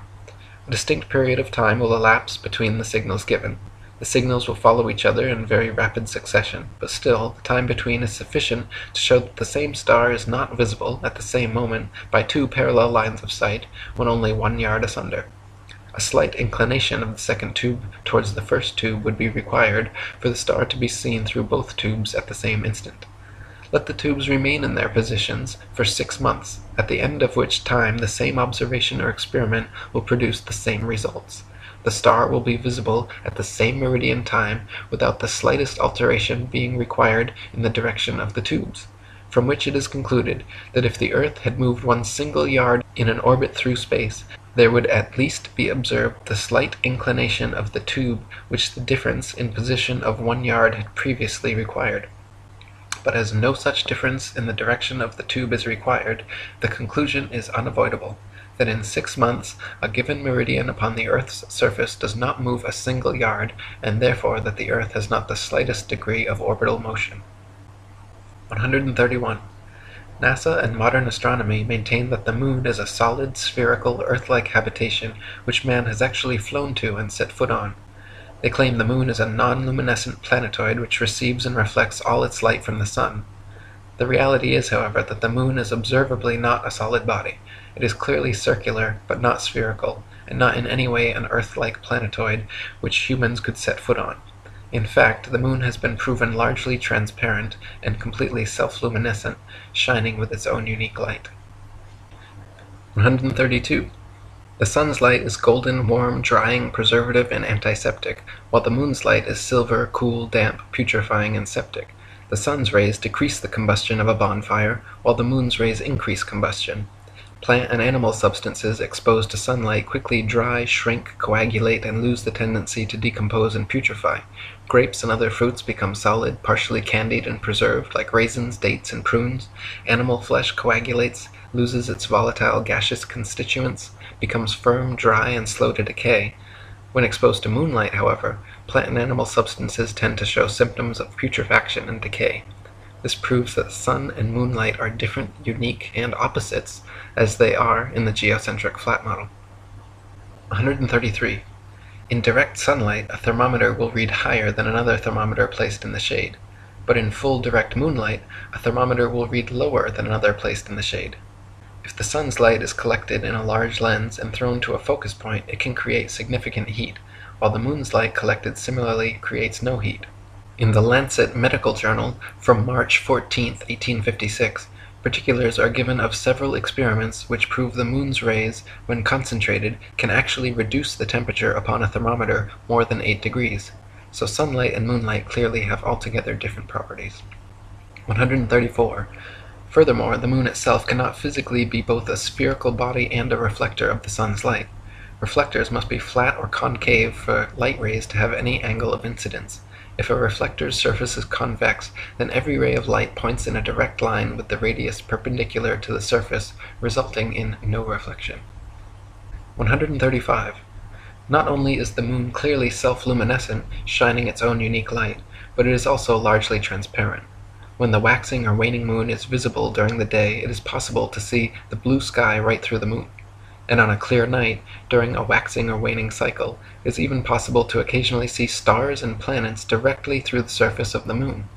The Royal Astronomical Society has on record many such occurrences throughout history which all defy the heliocentric model. 136. Many people think that modern astronomy's ability to accurately predict lunar and solar eclipses is a result and proof positive of the heliocentric theory of the universe. The fact of the matter, however, is that eclipses have been accurately predicted by cultures worldwide for thousands of years before the heliocentric ball Earth was even a glimmer in Copernicus's imagination. Ptolemy, in the 1st century AD, accurately predicted eclipses for 600 years on the basis of a flat stationary Earth with equal precision as anyone living today. All the way back in 600 BC, Thales accurately predicted an eclipse which ended the war between the Medes and the Lydians. Eclipses happen regularly with precision in 18-year cycles, so regardless of geocentric or heliocentric, flat or globe Earth cosmologies, eclipses can be accurately calculated independent of such factors. 137. Another assumption and supposed proof of the Earth's shape, heliocentrists claim that lunar eclipses are caused by the shadow of the ball Earth occulting the moon. They claim the Sun, Earth, and Moon spheres perfectly align like 3 billiard balls in a row, so that the Sun's light casts the Earth's shadow onto the Moon. Unfortunately for heliocentrists, this explanation is rendered completely invalid due to the fact that lunar eclipses have happened and continue to happen regularly when both the Sun and Moon are still visible together above the horizon. For the Sun's light to be casting Earth's shadow onto the Moon, the three bodies must be aligned in a straight 180-degree syzygy, but as early as the time of Pliny, there are records of lunar eclipses happening while both the Sun and Moon are visible in the sky. Therefore, the eclipser of the Moon cannot be the Earth or Earth's shadow, and some other explanation must be sought. 138. Another favorite proof of ball earthers is the appearance from an observer on shore of ships' hulls being obfuscated by the water and disappearing from view when sailing away towards the horizon. Their claim is that ships' hulls disappear before their mastheads because the ship is beginning its declination around the convex curvature of the ball earth. Once again, however, their hasty conclusion is drawn from a faulty premise, namely that only on a ball earth could this phenomenon occur. The fact of the matter is that the law of perspective on plane surfaces dictates and necessitates the exact same occurrence. For example, a girl wearing a dress walking away towards the horizon will appear to sink into the earth the farther away she walks. Her feet will disappear from view first, and the distance between the ground and the bottom of her dress will gradually diminish until, after a half a mile, it seems like her dress is touching the ground as she walks on invisible legs. Such is the case on plane surfaces. The lowest parts of objects receding from a given point of observation necessarily disappear before the highest. 139. Not only is the disappearance of ships' hulls explained by the law of perspective on flat surfaces, it is proven undeniably true with the aid of a good telescope. If you watch a ship sailing away into the horizon with the naked eye until its hull has completely disappeared from view under the supposed curvature of the earth, then look through a telescope, you will notice the entire ship quickly zooms back into view, hull and all, proving that the disappearance was caused by the law of perspective, not by a wall of curved water. This also proves that the horizon is simply the vanishing line of perspective from your point of view, not the alleged curvature of the earth. 140. Foucault's pendulums are often quoted as proof of a rotating earth, but upon closer investigation prove the opposite. To begin with, Foucault's pendulums do not uniformly swing in any one direction. Sometimes they rotate clockwise and sometimes counterclockwise. Sometimes they fail to rotate, and sometimes they rotate far too much. The behavior of the pendulum actually depends on 1. The initial force beginning its swing, and 2. The ball and socket joint, which most readily facilitates circular motion over any other. The supposed rotation of the earth is completely inconsequential and irrelevant to the pendulum's swing. If the alleged constant rotation of the earth affected pendulums in any way, then there should be no need to manually start pendulums in motion. If the Earth's diurnal rotation caused the 360-degree uniform diurnal rotation of pendulums, then there should not exist a stationary pendulum anywhere on Earth. 141. The Coriolis effect is often said to cause sinks in toilet bowls in the northern hemisphere to drain spinning in one direction, while in the southern hemisphere causing them to spin the opposite way, thus providing proof of the spinning ball Earth. Once again, however, just like Foucault's pendulums spinning either which way, sinks and toilets in the northern and southern hemispheres do not consistently spin in any one direction. Sinks and toilets in the very same household are often found to spin opposite directions, depending entirely upon the shape of the basin and the angle of the water's entry, not the supposed rotation of the earth. 142. People claim that if the earth were flat, they should be able to use a telescope and see clear across the oceans. This is absurd, however, as the air is full of precipitation, especially over the oceans, and especially at the lowest, densest layer of atmosphere, is not transparent. Picture the blurry haze over roads on hot, humid days. Even the best telescope will blur out long before you could see across an ocean. You can, however, use a telescope to zoom in much more of our flat Earth than would be possible on a ball 25,000 miles in circumference. 143. People claim that if the Earth were flat, with the sun circling over and around us, we should be able to see the sun from everywhere, all over the earth, and there should be daylight, even at night time. Since the sun is not 93 million miles away, but rather just a few thousand, and shining down like a spotlight, once it is moved significantly far enough away from your location, it becomes invisible beyond the horizon, and daylight slowly fades until it completely disappears. If the Sun were 93 million miles away and the Earth a spinning ball, the transition from daylight to night would instead be almost instantaneous as you passed the terminator line. 144. Pictures of the Moon appearing upside down in the southern hemisphere and right side up in the north are often cited as proof of the ball Earth, but once again, upon closer inspection, provide another proof of the flat model. In fact, time-lapse photography shows the Moon itself turns clockwise like a wheel as it circles over and around the Earth. You can find pictures of the Moon at 360 degrees of various inclination from all over the Earth, simply depending on where and when the picture was taken. 145. Heliocentrists believe the Moon is a ball, even though its appearance is clearly that of a flat luminous disk. We only ever see the same one face, albeit at various inclinations, of the Moon, yet it is claimed that there is another dark side of the Moon which remains hidden. NASA states the Moon spins opposite the spin of the Earth in such a perfectly synchronized way that the motions cancel each other out, so we will conveniently never be able to observe the supposed dark side of the Moon outside of their terrible fake CGI images. Fact of the matter is, however, if the Moon were a sphere, observers in Antarctica would see a different face from those at the equator, yet they do not. Just the same flat face rotated at various degrees. 146. The ball Earth model claims the Moon orbits around the Earth once every 28 days, yet it is plain for anyone to see that the Moon orbits around the Earth every single day. The Moon's orbit is slightly slower than the Sun's, but follows the Sun's same path from tropic to tropic, solstice to solstice, making a full circle over the Earth in just under 25 hours. 147. The ball Earth model claims the Sun is precisely 400 times larger than the Moon and 400 times further away from Earth, making them falsely appear exactly the same size.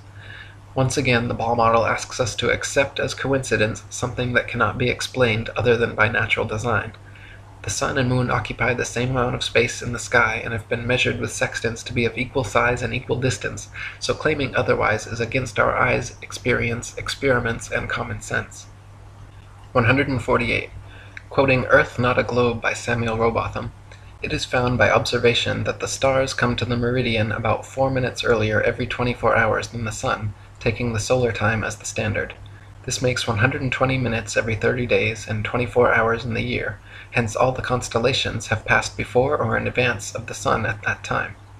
This is the simple fact as observed in nature, but the theory of rotundity and motion on axes and in an orbit has no place for it. Visible truth must be ignored because this theory stands in the way and prevents its votaries from understanding it. 149. Throughout thousands of years, the same constellations have remained fixed in their same patterns without moving out of position whatsoever.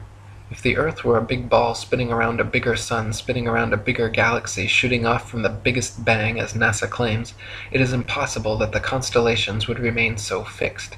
Based on their model, we should, in fact, have an entirely different night sky every single night and never repeat exactly the same star pattern twice. 150. If Earth were a spinning ball, it would be impossible to photograph star trail time-lapses turning perfect circles around Polaris anywhere but the North Pole. At all other vantage points, the stars would be seen to travel more or less horizontally across the observer's horizon due to the alleged 1,000-mile-per-hour motion beneath their feet. In reality, however, Polaris's surrounding stars can always be photographed turning perfect circles around the central star all the way down to the Tropic of Capricorn. 151. If Earth were a spinning ball revolving around the Sun, it would actually be impossible for star trail photos to show perfect circles even at the North Pole. Since the Earth is also allegedly moving 67,000 miles per hour around the Sun moving 500,000 miles per hour around the Milky Way, and the entire galaxy going 67 million miles per hour, these four contradictory motions would make star trail time-lapses all show irregular curved lines. 152. In 2003, 3 university geography professors collaborated in an experiment to prove that the state of Kansas is indeed actually flatter than a pancake. Using topographical geodetic surveys covering over 80,000 square miles, it was determined that Kansas has a flatness ratio of 0.9997 over the entire state, while the average pancake, precisely measured using a confocal laser microscope, comes in at 0.957, making Kansas thereby literally flatter than a pancake. 153. Quoting Reverend Thomas Milner's Atlas of Physical Geography, we find that vast areas exhibit a perfectly dead level, scarcely a rise existing through 1,500 miles from the Carpathians to the Urals. South of the Baltic, the country is so flat that a prevailing north wind will drive the waters of the Stettiner Half into the mouth of the Oder, and give the river a backwards flow 30 or 40 miles. The plains of Venezuela and New Granada in South America, chiefly on the left of the Orinoco, are termed llanos, or level fields. Often, in the space of 270 square miles, the surface does not vary a single foot. The Amazon only falls 12 feet in the last 700 miles of its course. The La Plata has only a descent of 1/33 of an inch per mile. 154. The Felix Baumgartner Red Bull Dive outside camera shows the same amount of curvature of Earth from surface level to jump height, proving it to be a deceiving fish-eyed wide-angle lens, while the inside regular camera shows a perfectly flat horizon eye level at 128,000 feet, which is only consistent with a flat plane. 155. Some people claim to have seen the curvature of the Earth out their airplane windows. The glass used in all commercial airplanes, however, is curved to remain flush with the fuselage. This creates a slight effect mixed with the confirmation bias people mistake for being the alleged curvature of the Earth. In actuality, the fact that you see the horizon at eye level at 35,000 feet out both port and starboard windows proves the Earth is flat. If the Earth were a ball, no matter how big, the horizon would stay exactly where it was, and you would have to look down further and further to see the horizon at all. Looking straight out the window at 35,000 feet, you should see nothing but outer space from the port and starboard windows, as the Earth and horizon are supposed to be below you. If they are visible at eye level outside both windows, it's because the Earth is flat. 156. People also claim to see curvature in GoPro or other high-altitude camera footage of the horizon. While it is true that the horizon often appears convex in such footage, it just as often appears concave or flat depending on the tilt and movement of the camera. The effect is simply a distortion due to wide-angle lenses. In lens-corrected and footage taken without wide-angle technology, all amateur, high-altitude horizon shots appear perfectly flat. 157. If gravity magically dragged the atmosphere along with the spinning ball Earth, that would mean the atmosphere near the equator would be spinning at over 1,000 miles per hour. The atmosphere over the mid-latitudes would be spinning around 500 miles per hour, and gradually slower to the poles, where the atmosphere would be unaffected at 0 miles per hour. In reality, however, the atmosphere at every point on Earth is equally unaffected by this alleged force, as it has never been measured or calculated and proven non-existent by the ability of airplanes to fly unabated in any direction without experiencing any such atmospheric changes. 158. If gravity magically dragged the atmosphere along with the spinning ball Earth, that would mean the higher the altitude, the faster the spinning atmosphere would have to be turning around the center of rotation. In reality, however, if this were happening, then rain and fireworks would behave entirely differently as they fell down through progressively slower and slower spinning atmosphere. Hot air balloons would also be forced steadily faster eastwards as they ascended through the ever-increasing atmospheric speeds. 159. If there were progressively faster and faster spinning atmosphere the higher the altitude, that would mean it would have to abruptly end at some key altitude where the fastest layer of gravitized spinning atmosphere meets the supposed non-gravitized, non-spinning, non-atmosphere of infinite vacuum space. NASA has never even mentioned what altitude this impossible feat allegedly happens, but it is easily philosophically refuted by the simple fact that vacuums cannot exist connected to non-vacuums while maintaining the properties of a vacuum. Not to mention, the effect such a transition would have on a rocket spaceship would be disastrous. 160. It is impossible for rockets or any type of jet propulsion engines to work in the alleged non-atmosphere of vacuum space, because without air or atmosphere to push against, there is nothing to propel the vehicle forwards. Instead, the rockets and shuttles would be sent spinning around their own axis uncontrollably in all directions like a gyroscope. It would be impossible to fly to the moon or go in any direction whatsoever, especially if gravity were real and constantly sucking you towards the closest, densest body. 161. If Earth were really a ball, there would be no reason to use rockets for flying into outer space anyway, because simply flying an airplane straight at any altitude for long enough should and would send you off into outer space. To prevent their airplanes from flying tangent to the ball Earth, pilots would have to constantly course-correct downwards, or else within just a few hours, the average commercial airliner traveling 500 miles per hour would find themselves lost in outer space.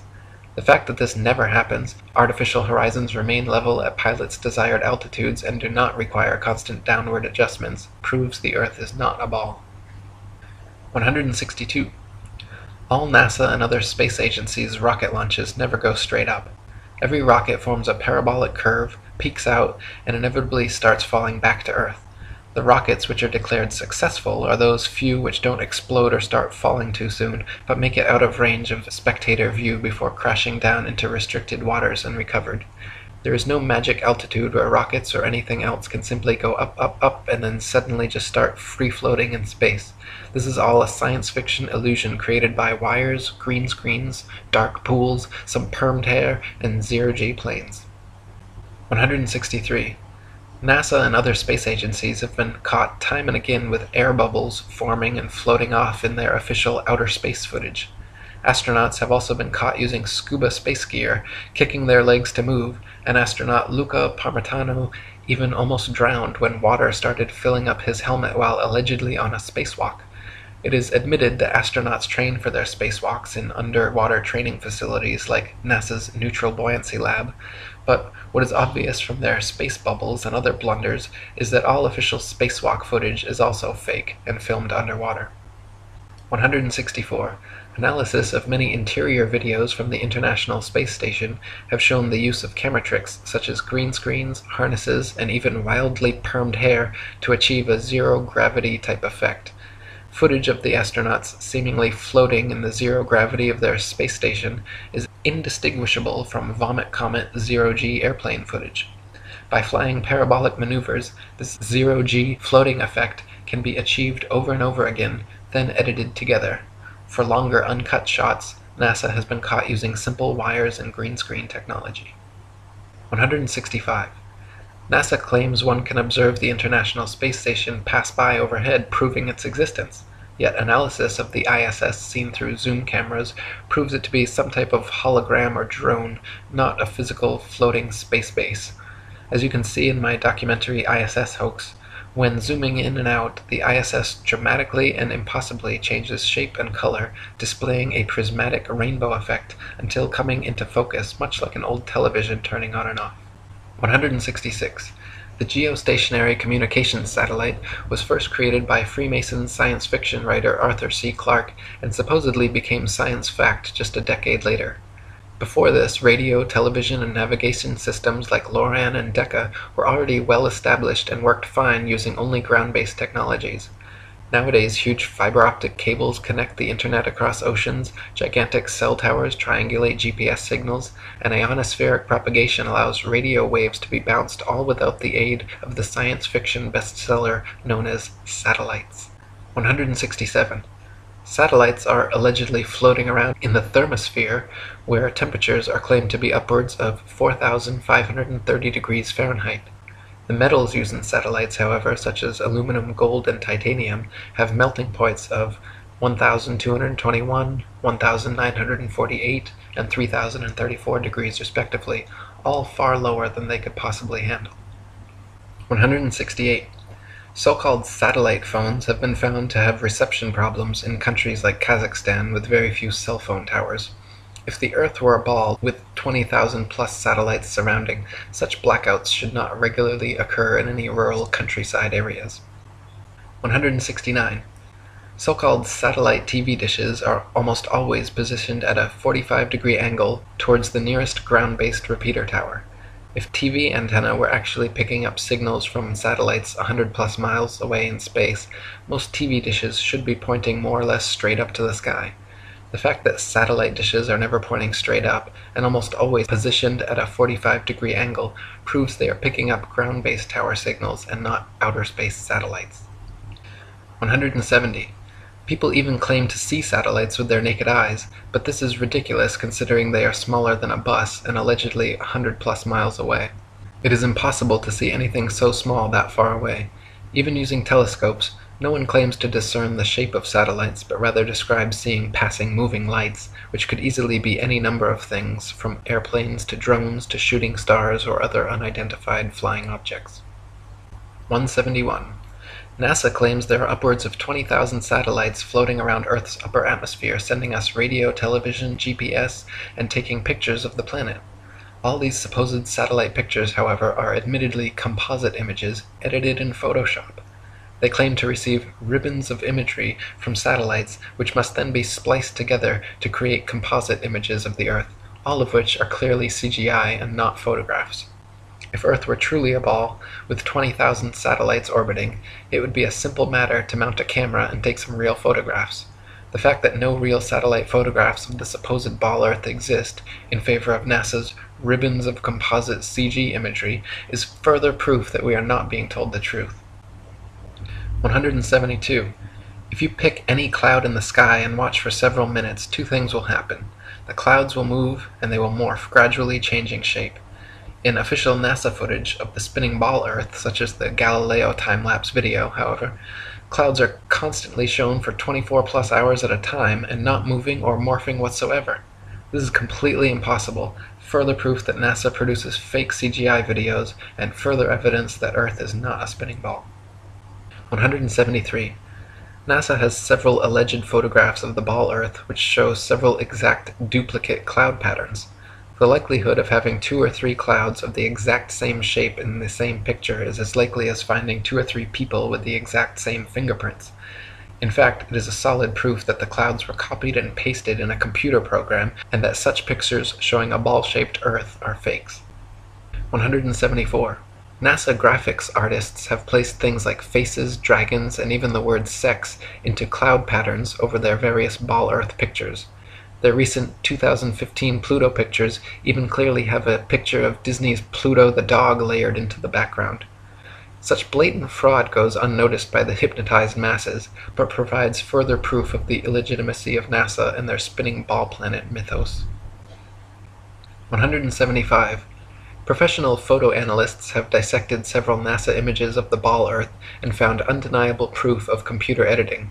For example, images of the Earth allegedly taken from the Moon have proven to be copied and pasted in, as evidenced by rectangular cuts found in the black background around the Earth by adjusting brightness and contrast levels. If they were truly on the Moon and Earth was truly a ball, there would be no need to fake such pictures. 176. When NASA's images of the ball Earth are compared with one another, the coloration of the land and oceans and relative size of the continents are consistently so drastically different from one another as to prove beyond any reasonable doubt that the pictures are all fake. 177. In the documentary A Funny Thing Happened on the Way to the Moon, we can watch official leaked NASA footage showing Apollo 11 astronauts Buzz Aldrin, Neil Armstrong, and Michael Collins for almost an hour using transparencies and camera tricks to fake shots of a round Earth. They communicate over audio with Control in Houston about how to accurately stage the shot, and someone keeps prompting them on how to effectively manipulate the camera to achieve the desired effect. First, they blacked out all the windows except for a downward-facing circular one, which they aimed the camera towards from several feet away.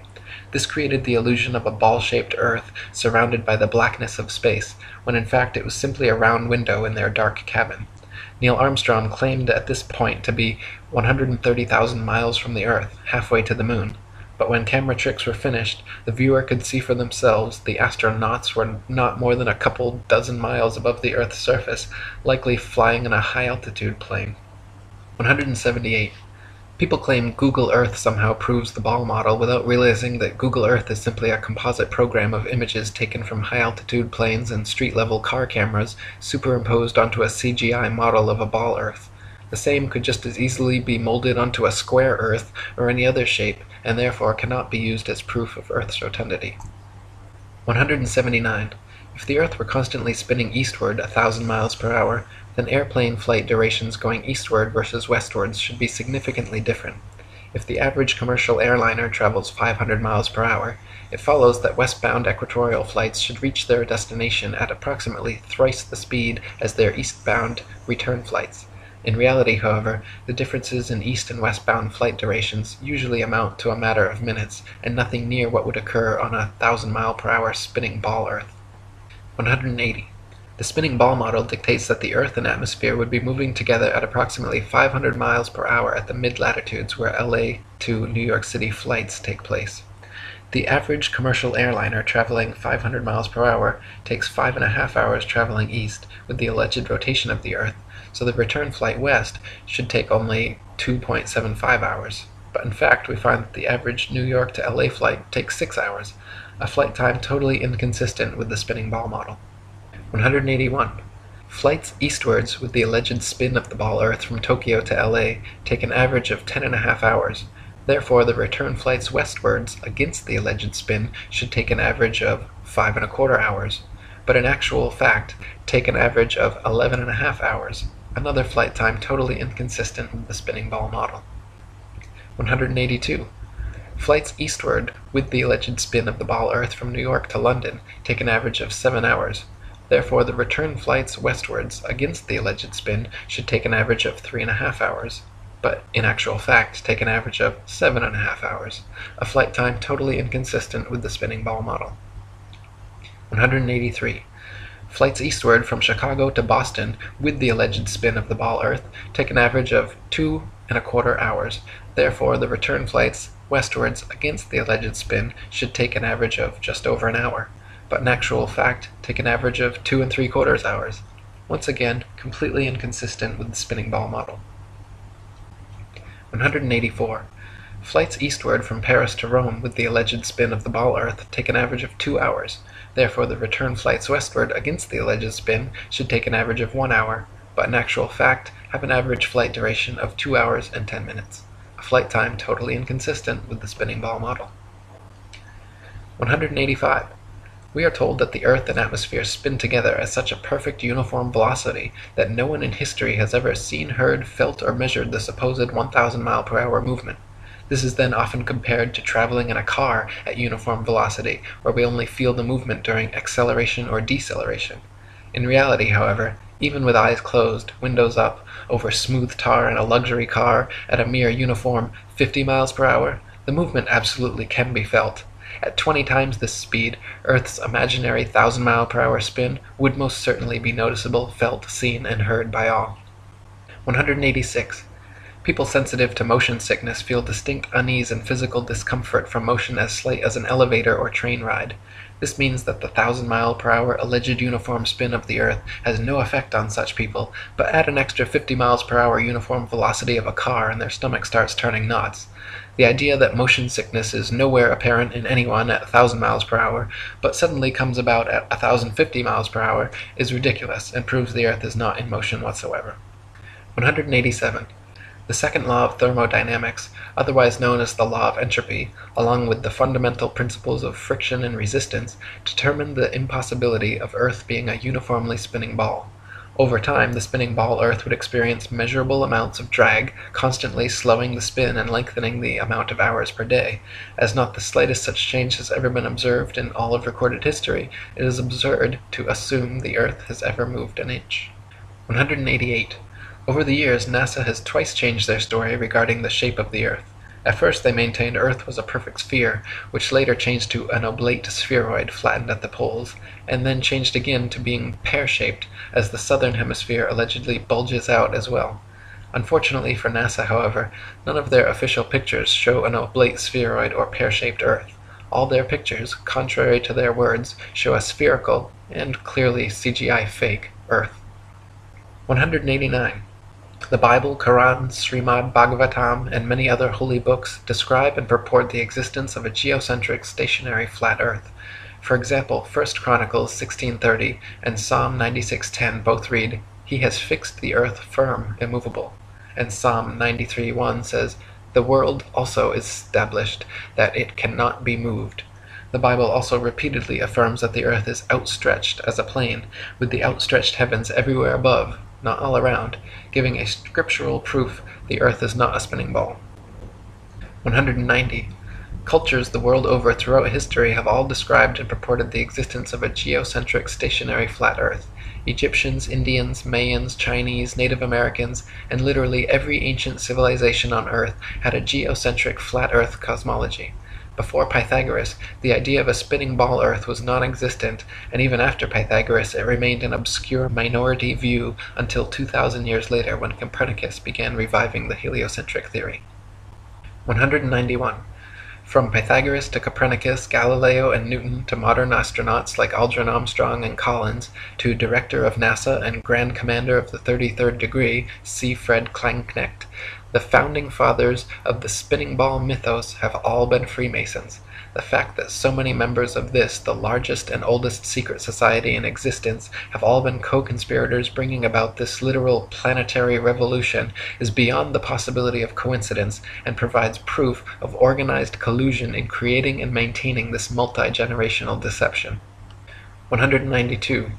Quoting Terra Firma by David Wardlaw Scott, the system of the universe as taught by modern astronomers being founded entirely on theory, for the truth of which they are unable to advance one single real proof, they have entrenched themselves in a conspiracy of silence, and decline to answer any objections which may be made to their hypothesis. Copernicus himself, who revived the theory of the heathen philosopher Pythagoras and his great exponent Sir Isaac Newton, confessed that their system of a revolving earth was only a possibility and could not be proved by facts.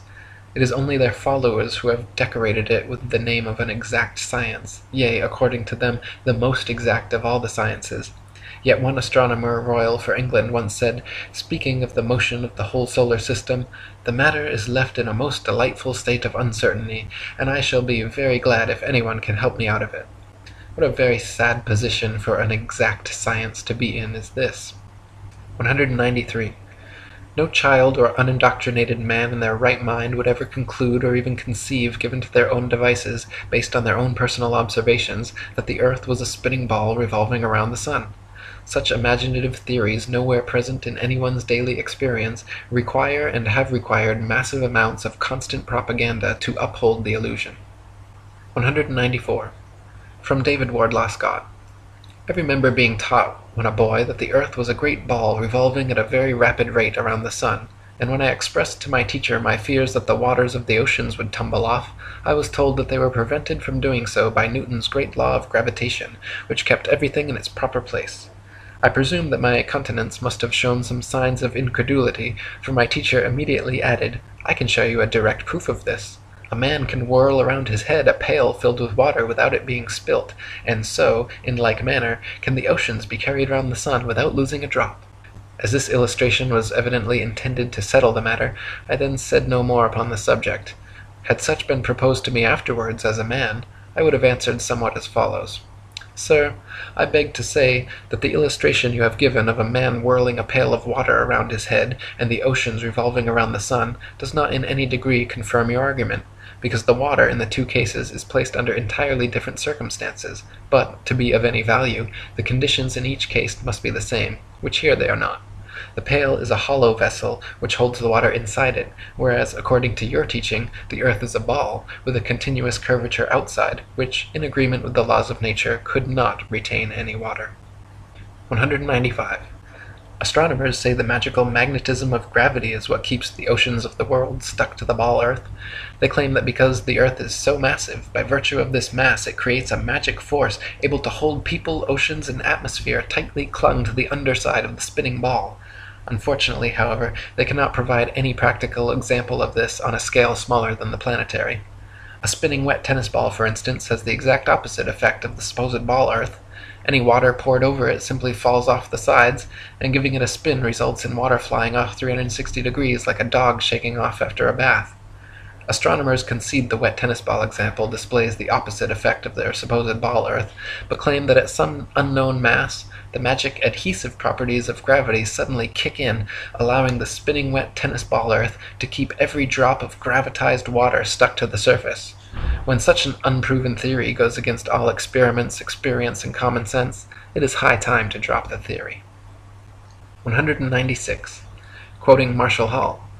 In short, the sun, moon, and stars are actually doing precisely what everyone throughout all of history has seen them do. We do not believe what our eyes tell us because we've been taught a counterfeit system which demands that we believe what has never been confirmed by observation or experiment.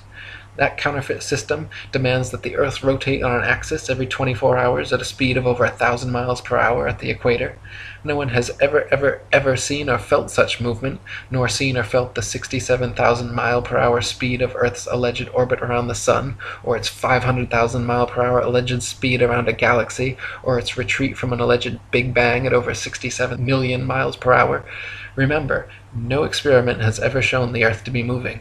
Add to that the fact that the alleged rotational speed we've all been taught as scientific fact must decrease every inch or mile one goes north or south of the equator, and it becomes readily apparent that such things as accurate aerial bombing in World War II down a chimney from 25,000 feet with a plane going any direction at high speed would have been impossible if calculated on an Earth moving below at several hundred miles per hour and constantly changing with the latitude.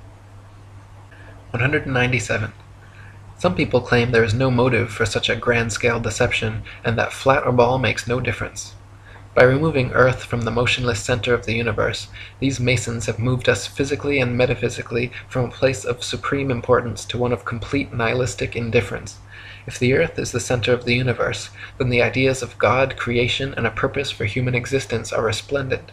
But if the Earth is just one of billions of planets revolving around billions of stars and billions of galaxies, then the ideas of God, creation, and a specific purpose for Earth and human existence become highly implausible. By surreptitiously indoctrinating us into their scientific materialist sun worship, not only do we lose faith in anything beyond the material, we gain absolute faith in materiality, superficiality, status, selfishness, hedonism, and consumerism. If there's no God and everyone's just an accident, then all that really matters is me, me, me. They've turned Madonna, the mother of God, into a material girl living in a material world. Their rich, powerful corporations with slick sun cult logos sell us idols to worship, slowly taking over the world while we tacitly believe their science, vote for their politicians, buy their products, listen to their music, and watch their movies, sacrificing our souls at the altar of materialism. To quote Morris Klein, the heliocentric theory, by putting the sun at the center of the universe, made man appear to be just one of a possible host of wanderers drifting through a cold sky. It seemed less likely that he was born to live gloriously and to attain paradise upon his death. Less likely, too, was it that he was the object of God's ministrations. 198. Some say that the idea of an intergenerational worldwide conspiracy to delude the masses sounds implausible or unrealistic. But these people need only familiarize themselves with the works and writings of Freemasons themselves, for example John Robison, who exposed this in his 1798 book, Proofs of a Conspiracy Against All the Religions and Governments of Europe, carried out in the secret meetings of the Freemasons, Illuminati, and reading societies. Supreme Commander of the 33rd Degree Albert Pike was quite forthcoming in several letters regarding the Masons' ultimate goal of world domination, and the Zionist Protocols of the Learned Elders of Zion, the exact plan by which this would be and has been carried out, is completely disclosed. 199. From Foundations of Many Generations by E. Eschini. The only thing the fable of the revolving earth has done, it has shown the terrible power of a lie. A lie has the power to make a man a mental slave, so that he dares not back the evidence of his own senses. To deny the plain and obvious movement of the sun he sees before him, when he feels himself standing on an earth utterly devoid of motion, at the suggestion of someone else, he's prepared to accept that he's spinning furiously around. When he sees a bird flying and gaining over the ground, he's prepared to believe that the ground is really traveling a great number of times faster than the bird. Finally, in order to uphold the imagination of a madman, he is prepared to accuse his Maker of forming for him a sensiferous lie. 200. Finally, from Dr. Robotham. Thus we see that this Newtonian philosophy is devoid of consistency. Its details are the result of an entire violation of the laws of legitimate reasoning, and all its premises are assumed. It is, in fact, nothing more than an assumption upon assumption, and the conclusions derived therefrom willfully considered as things proved, and to be employed as truths to substantiate the first and fundamental assumptions. Such a juggle and jumble of fancies and falsehoods, extended and intensified as in theoretical astronomy, is calculated to make the unprejudiced inquirer revolt with horror from the terrible conjuration which has been practised upon him, to sternly resolve to resist its further progress, to endeavor to overthrow the entire edifice, and to bury in its ruins the false honors which have been associated with its fabricators, and which still attach to its devotees. For the learning, the patience, the perseverance, and devotion for which they have ever been examples, honor and applause need not be withheld, but their false reasoning, the advantages they have taken of the general ignorance of mankind in respect to astronomical subjects, and the unfounded theories they have advanced and defended, cannot be otherwise than regretted, and ought to be by every means possible uprooted. For more information about our flat Earth, read The Flat Earth Conspiracy by Eric Dubay, and visit atlanteanconspiracy.com and ifers.boards.net.